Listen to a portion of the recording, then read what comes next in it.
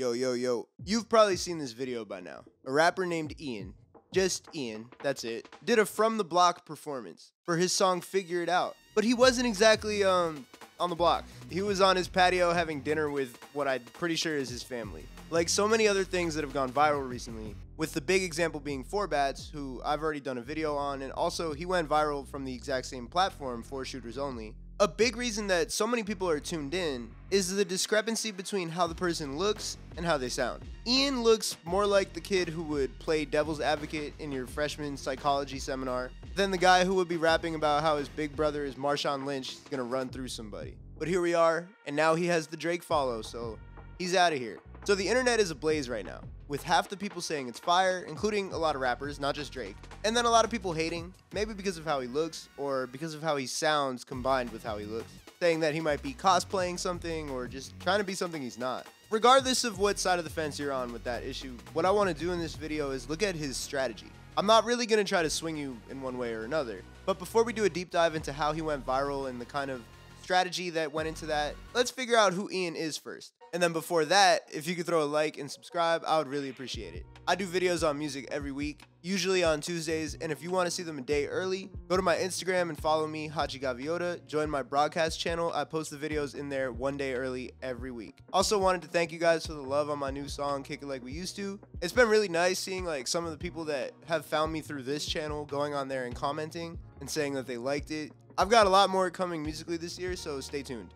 Yeah, back to the video. Ian has been releasing solo music since at least 2022, but before that, he was already in the scene, producing for underground rappers like HADJI and Lil Zelly, sometimes using the name Suburban Cerberus. It's hard to tell exactly when he switched over, because there could be a lot of music that's just gone, but there are still remnants of leaked HADJI songs with his name on them, saying produced by Ian, and if you go to Ian's SoundCloud URL, it's still Suburban Cerberus, because when you change your SoundCloud display name, it doesn't automatically change your SoundCloud URL, and if you change the URL, then like every link you've ever sent out won't work anymore, or if you like hyperlinked it somewhere, it's not gonna work anymore, so it's just a lot of work, so it makes sense to just leave it. But this Lil Zelly song posted on there is from 2019 or 2020, so he's been making music for a pretty long time. My point in all this is just to show that he didn't come out of nowhere. He's been posting solo music with him rapping on it for almost 2 years, and there is an established track record for it. However, it was a snippet for his song Figure It Out that really took things to the next level. It plays on the same principle that I addressed earlier,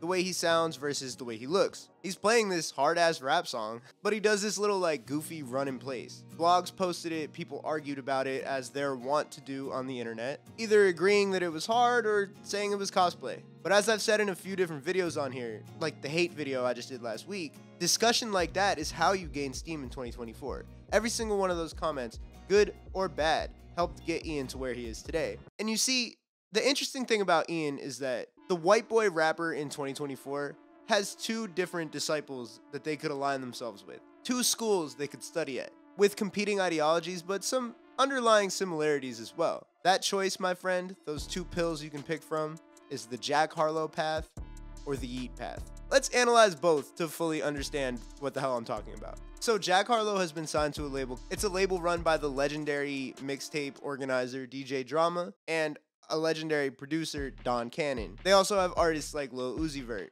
And for years, Jack Harlow was grinding before What's Poppin' came out. He had a pretty dedicated and smaller fan base, but they did exist. He was this goofy looking white guy who made music that kind of fit in that Drake lane. He's talked about it a lot, but what really changed from then to now is figuring out his image. He found something to do with his hair. He got his outfits down pat. He took the glasses off. I mean, basically he glowed up. So rather than being a novelty, somebody that you would hear and then look at and be like, huh, I didn't expect him to sound like that, and then kind of go from there. Now he like looks cool and looks aspirational. He's somebody that people want to be or want to be with. He's a sex symbol. Whether you or I find him to be that doesn't really matter, because plenty of people do. That's why records like Lovin' On Me can go #1. If he didn't have any sex appeal, there's no way that song could be as big as it is. To put it this way, in 2024, where you see the artist more than you hear them most of the time, image is everything. Even though Jack glowed up, you know, he didn't fully go the pop star route or, you know, start doing crazy dance moves. He's not moving like Chris Brown or even like The Weeknd.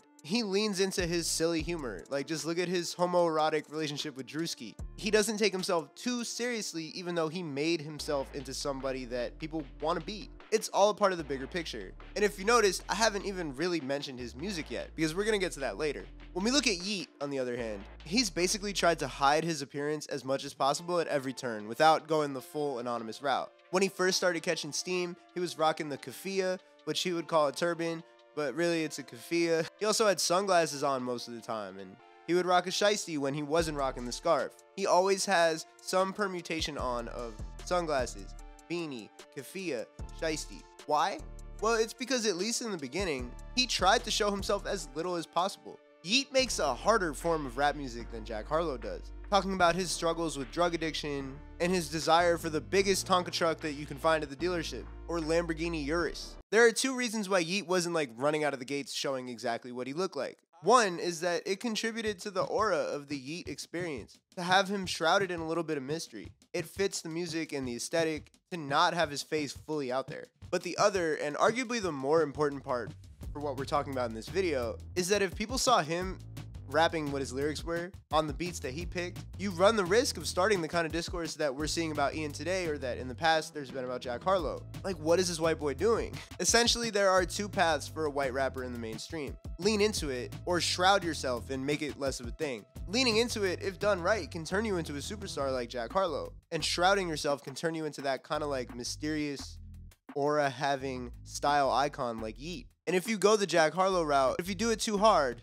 or you do it without taste, then you're less like Jack Harlow and you're a lot more like Lil Mabu, who might be making some money right now, but he's a joke to pretty much everybody. Or Lil Dicky, who chose to just lean into the comedy and turn his life into an FX show. It's very early in Ian's career as a public-facing artist, but he's shown that he might have the chops to have that Jack Harlow kind of swag. On Instagram, he's doing these skits that are like kind of inspired by The Office.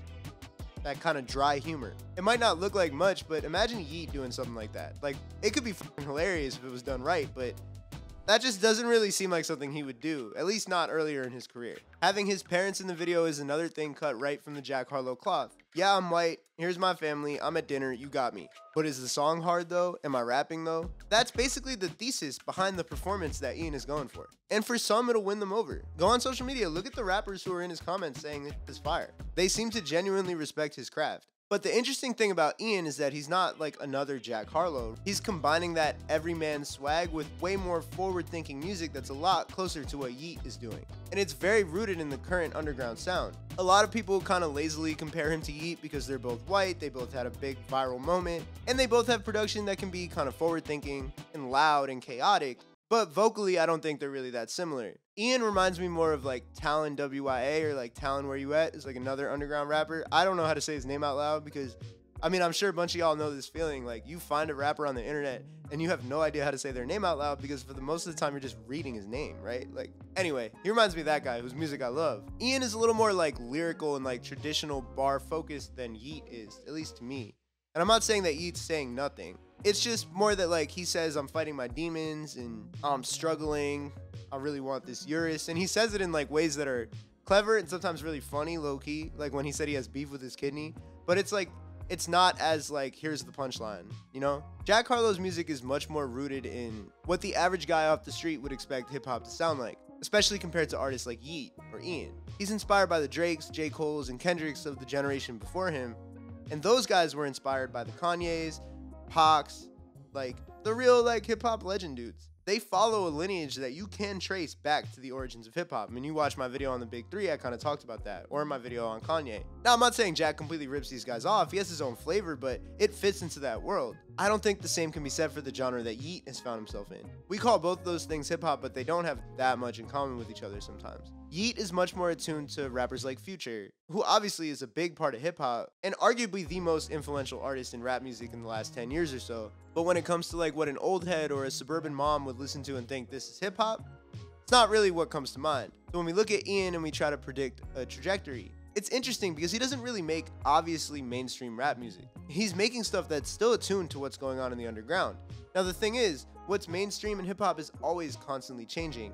And I think with artists like Destroy Lonely, what Playboi Carti has going on right now, Yeat being as big as he is, like maybe that is what we will start to consider to be mainstream rap music. One of my favorite underground music publications, No Bells, pointed out that before Figure It Out and songs like Grand Slam and the attention that Ian was getting, he was rapping on beats that were a little more out there. infusing IDM or like intelligent dance music, think like Aphex Twin, with Plug to make something that sounded pretty unique. Songs like Uphill really show that. It's also interesting to see that the covers for the older songs, he's kind of doing the mysterious thing a little bit. He was at least going for a more guarded, hidden image than he is now, where he's at a dinner table with his family. And it's probably because he hadn't yet realized that if he put himself out there in that way, he was gonna get way more attention. The From the Block video, as soon as I saw that, I wanted to do a video about it because I think it's so fascinating watching him make decisions about how to best present his career at this early of a stage. I felt like he was really choosing a direction with his marketing when he did that.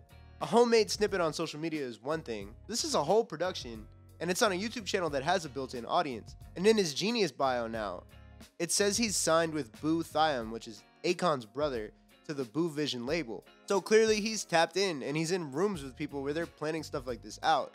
Now, before you say it, no, he's not an industry plant. I mean, at least not to my knowledge, but it doesn't really seem like he is.